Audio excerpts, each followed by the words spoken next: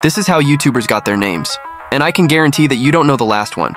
MrBeast got his name through an Xbox name generator, and DudePerfect got their name because one of them set up the camera and they said DudePerfect. PewDiePie got his name from combining PewDie and then pie. Yummy. Airrack got his name from trying to find different ways to spell his first name, Airrak. Sideman was a joke that Simon made saying that he was a sideman to KSI. And KSI stole his name from a Halo 3 clan, which means knowledge, strength, and integrity. Markiplier's name is a combination between Mark and multiplayer.